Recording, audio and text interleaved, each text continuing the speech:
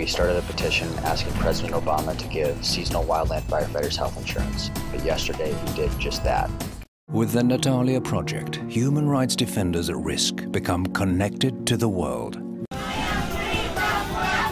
It's all about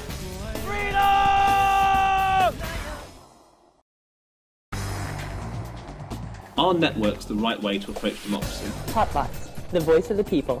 Verified, quantified, amplified, heard. How can you build tools that allow for people to participate in how they are governed?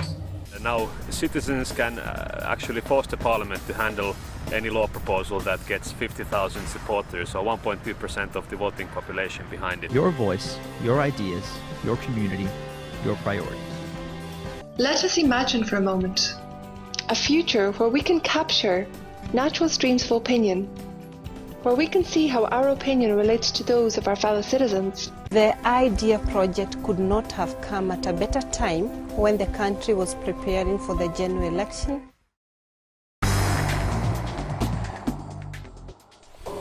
Esta es nuestra democracia actual. ¿Podemos crear una verdadera democracia participativa?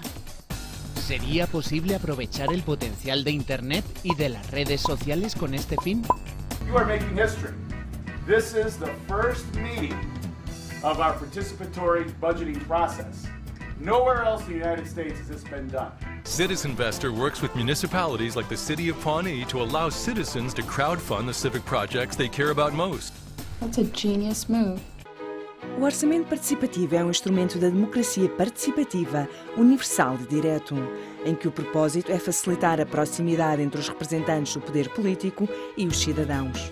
Lumio is a user-friendly platform that makes group decision-making easy.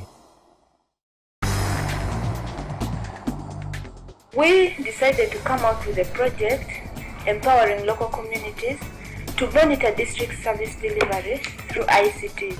Et les artistes ne se laisseront pas faire. Donc, avant tout, un artiste est libre, il n'appartient à aucun parti, à aucune mouvance. Sa seule idéologie, c'est son art. To have our students empower themselves with civic knowledge, then spread their knowledge to others.